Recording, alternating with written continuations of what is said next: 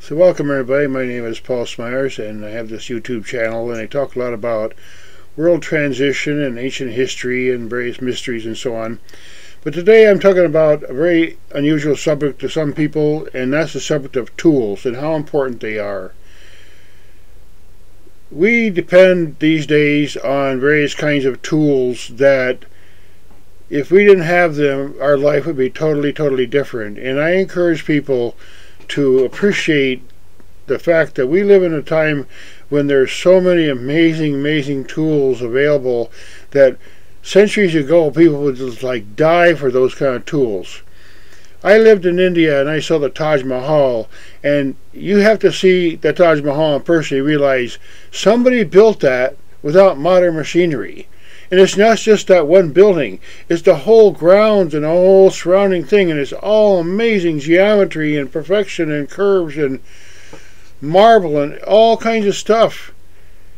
And I go to that town, I went to that town again where the Taj Mahal is back in 2007, and I grew up around there long ago. And I'll tell you, the craftsmen there, they know how to use these primitive tools, and they make stuff that will make your just jaw drop. Unbelievable stuff with these hand tools.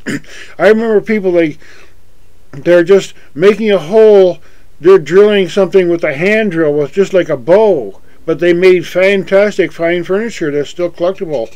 I have an example of it that's like 75 years old. He said, unbelievable. The craftsmanship that's in a small table. So what I'm getting at is we have an opportunity here to own and learn how to use a lot of tools. Now I'm in the real estate business, and I have a lot of training in electronics, and I was a pilot and all that stuff, aviation. So basically I know a lot about tools, and I always found when I was very young, I had a little Volkswagen, I realized, I bought this book called How to Fix Your Volkswagen for the Complete Idiot, and I figured, well, I don't know how I'm going to pay for a regular mechanic to fix my car, so I better learn how it works, and then I can fix it myself. So over the years, I at least learned how things work, and I've accumulated a lot of tools. I enjoy having tools, and I'm just amazed that you can buy a wrench that you can use for 20 years at a flea market. It'll cost you $1, and that thing will just last. You can pass it down to your children. That's how well they're made, some of these old tools. And I'm a realtor. I go see some of these old buildings, and I see some log cabins that have been standing for 200 years, and someone built it by hand with little augers, and that's how we got here. The civilization depends on tools. So I encourage people to learn as much as they can about how things work and how to get some tools, because we live in times when we're fortunate. I live in the United States, and there's beautiful countryside here, and I have tools, and I have all the conveniences here.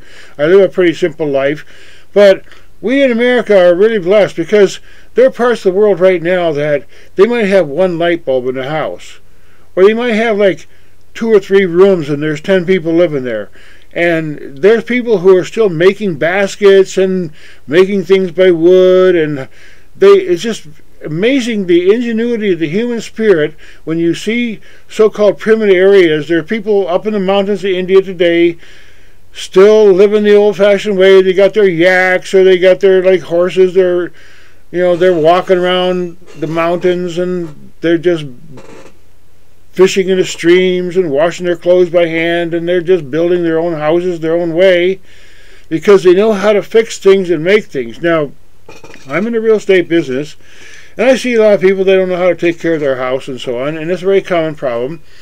You don't know how your house works.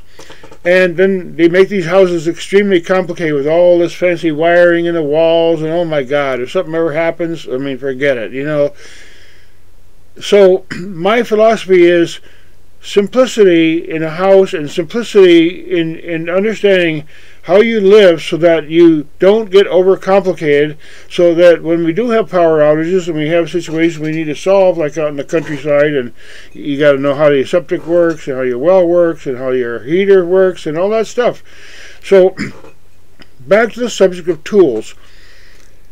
There is a long tradition of having tools makes a civilization, and there are certain tools like the plow or the knife or the sword or the bow the drill, the lathe, the ability to weave things, the loom. I mean, all those kind of products that were used for hundreds and hundreds of years. Some of these products, the loom, for example, goes back a very, very long way. They've been weaving clothes for a really long time.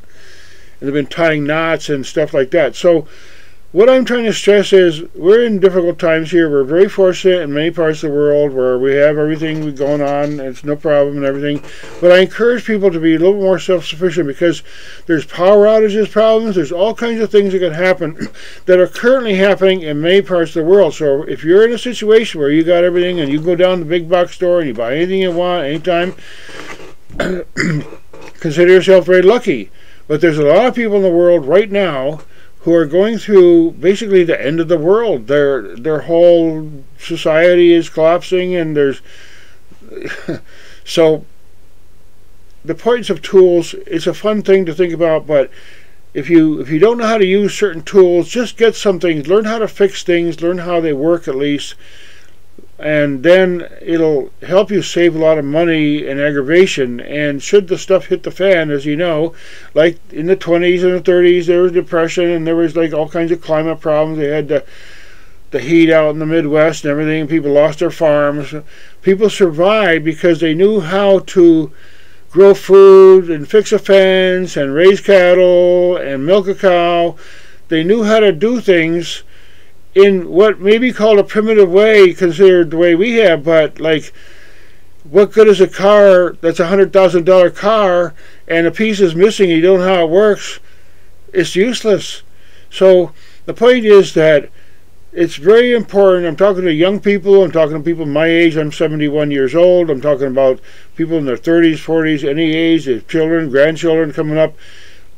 We're going through difficult times, and if you know how to fix and use tools and get quality tools, there's so many tools available right now. There's like, go to a yard sale or a flea market or something, you'll find amazing amounts of tools. Some of them are 100 years old, you can still use, you know, things like old hardware and stuff. It's amazing what they had back then. And again, I don't want to belabor the point. There's a little sense of humor here, perhaps, to make it light, but at the same time, you know, consider the fact that things can go wrong in a home that you own, a car or vehicle of some kind. If you know how to fix it, or you can diagnose it, and a lot of the problems are simple. I was a technician for a big company one time, Xerox, and 80% of the problems are caused by 20% of the little simple things that you can fix easily. You know, then some of the bigger problems, yeah, but a lot of the things that happen in our in our homes, in our cars, in our vehicles, in our mowers and all that are basically fairly simple problems. And if you have some basic knowledge of electricity and tools and so on, there's all kinds of information out there in books and galore and videos and stuff to teach you how to do anything you want. Just get some tools and accumulate them, because if the shit hits the fan, excuse my language, then it's certainly going to be happy to have all your neighbors have some great tools, and what you don't have, they can have, and then you can share, you can generate, you know, electricity, you can fix stuff. I don't have a tractor, but I live in the countryside. Worst case scenario, and a tree fell down the road of my road here, someone with a big tractor that I don't know probably going to pull it out of the way before I even have to. So if you think about the ability to share tools, sometimes there's a certain tool you don't need to have. Everyone doesn't need a big huge CNC machine or whatever, but there's people who have the ability and they have the workshop space and the electricity and so on that they can own certain kinds of tools. And what you can't buy and own these days, you can certainly rent a lot of times now. So thanks again for listening. I hope I don't annoy people and get a little bit overexcited about the fact that I think we're going through a major transition here. This is early February of 2024, and you know, I've traveled a bit in life. You see my other videos. I've been in foreign countries, and consider yourself lucky. If you go to some of these countries, you come back, you go, I'm just going to kiss the ground that I'm walking on, because in America, how lucky we are. There's so many opportunities, and there's so many products. They're like landfills full of stuff that could be used by many people if we just try to reuse and recycle, learn how to fix things and not throw them away. So thanks again for listening. Hope to see you in some of my other videos. Go ahead and watch some of them and enjoy the content. And I'd love to hear the comments and response and so on. And I hope to see you again. Thanks.